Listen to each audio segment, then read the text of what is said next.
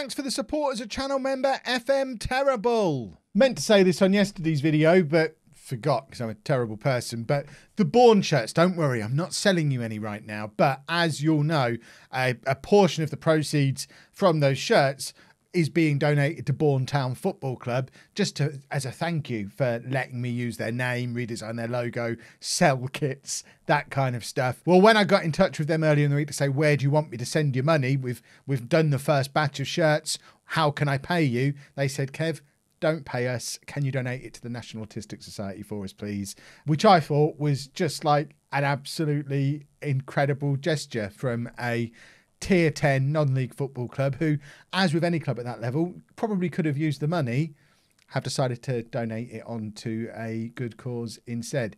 Non-league football, once again proving it is the best football. Thank you very much, Bourne Town Football Club, for being awesome, for letting me do all this stuff with your name all over it, and then not even asking for a penny for it, and instead allowing me to donate it to a charity that's really important to me, as you'll know if you watch my vlog channel. So massive round of applause for them. I'm not going to clap right next to a microphone because it sounds awful, but if you do get 2 minutes today, head over to my Twitter. The tweet to them is going to be on there somewhere, and just like the tweet, send Bourne Town some love on Twitter, because they deserve it. They've been awesome.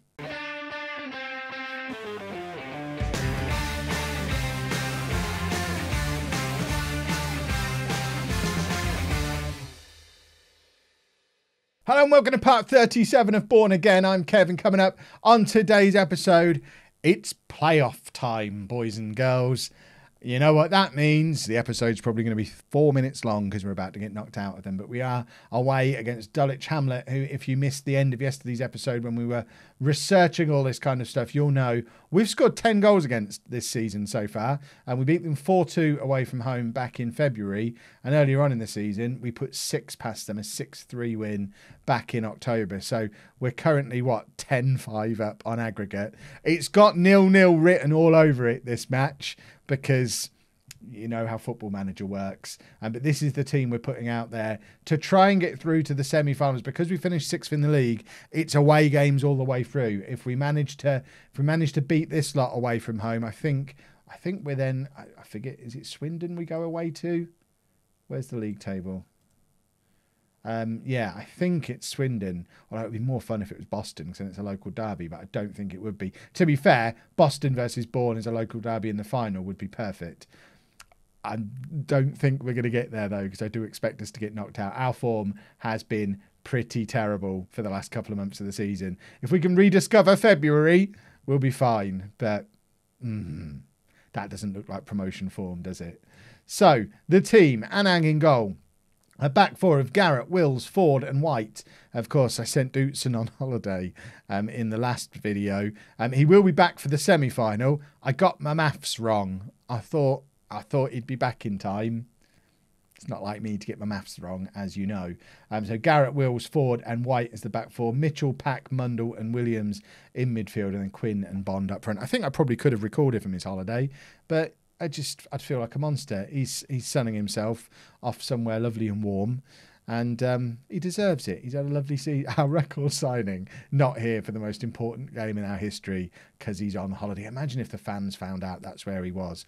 We have, as far as the media are concerned, Dootson is rehabbing an injury. He's got a tight hamstring or something. We couldn't possibly say, oh yeah, he's not here for the playoffs because he's in Benidorm. Right, we are the underdogs. We're doing our underdog team talk special, which always works. We just got to treat it like cup games. We know we're good at cup games, or at least we have been sometimes. This season we haven't been. Mitchell trying to get a counter-attack going, though, charging down this left-hand side. We don't often wear the white shirts. I think the white shirt is my favourite one, and it's nice to see us wearing it for the playoffs. I do have 3D kits to put in game as well at some point. Requester Kit very kindly has put some together for me.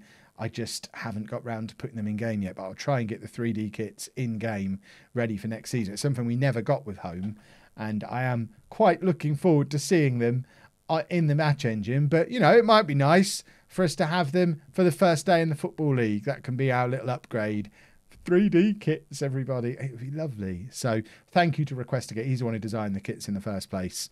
And yeah, they look awesome. So I just need to get them set up in game. But I'll level with you. I don't know how to do it. So I've got to figure that out, which is why I haven't got round to doing it just yet. It's still 0-0 as we approach half time, which I'm not going to panic about. This ground looks like it's got a lot of people in it.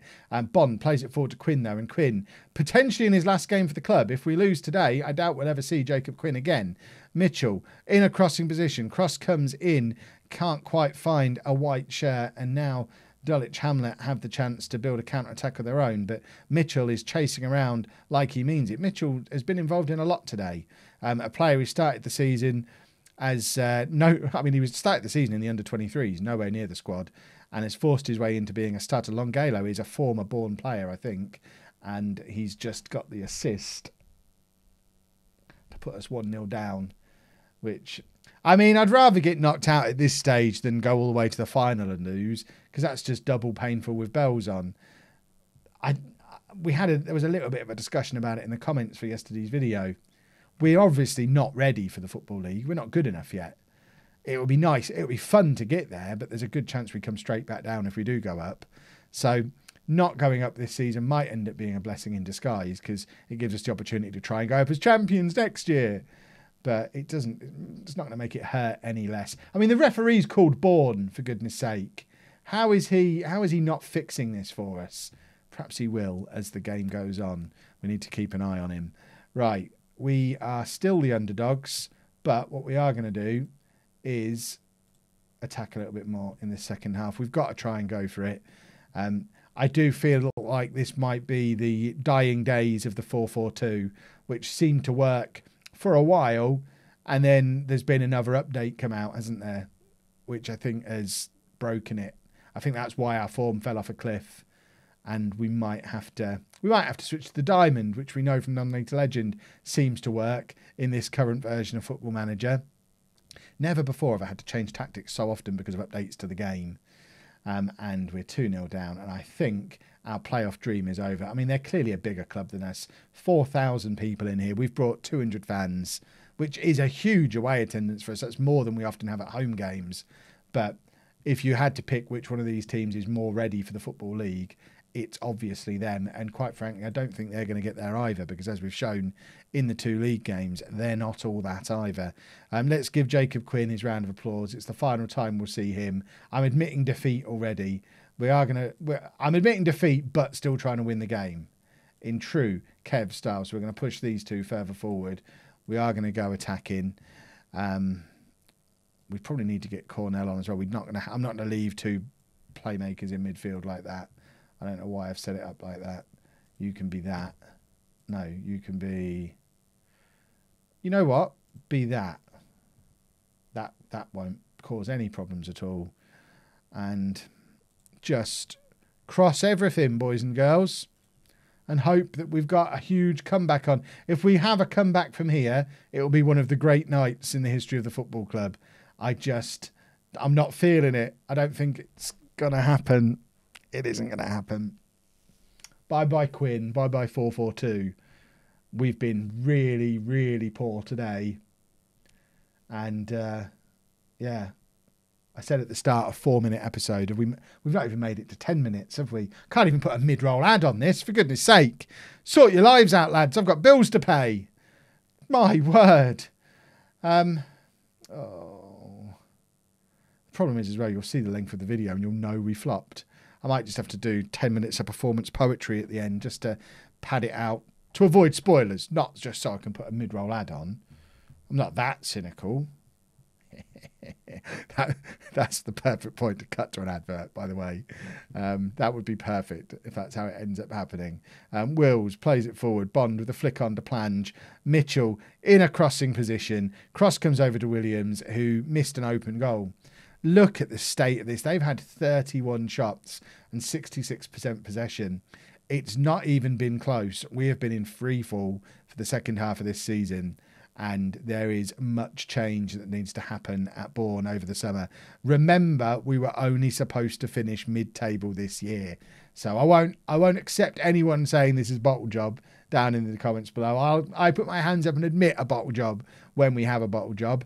This is not a bottle job. This was a season where we overperformed at the start using the momentum from the promotion last year, and we just ran out of steam and ran out of quality, and we're never really good enough for the position we got ourselves in.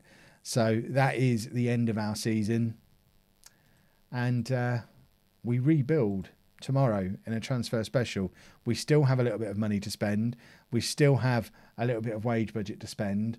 And I definitely think we need to rethink the tactics, not just because I'm blaming the match engine, because that is a bit of a cop-out, but as has been identified in the comments by a couple of people, the weakest positions in the squad are our wingers, and we're still playing a wing play system. We've got Cornell, who's as good as these two in central midfield and has barely played. It's screaming for a wingless system, and I think we might be having a little look at the diamond over the summer, because it's worked so well for Spurs that it might be the new meta again. I don't keep my ears to the ground on what the meta is, but the meta might have become the diamond again. And if it has, I'll be very happy, because it's my favourite way of playing Football Manager. But I need to wrap this up quick so that it doesn't look like a cynical push over 10 minutes. It probably is now, isn't it? I'm looking at the time. It's already gone over 10 minutes. I'm such a monster. Oh, that's been a disappointing episode. If you have enjoyed it, please make sure you leave a nice big thumbs up on there for me. Don't forget to go and send some love to Bourne in real life, because their generous act is, I mean, it's a difference making thing that they're supporting a charity that's so important to me, and it is very much appreciated, and I want them to know it. Subscribe to the channel for daily Football Manager videos, and of course the transfer special coming up tomorrow. And thank you very much for watching.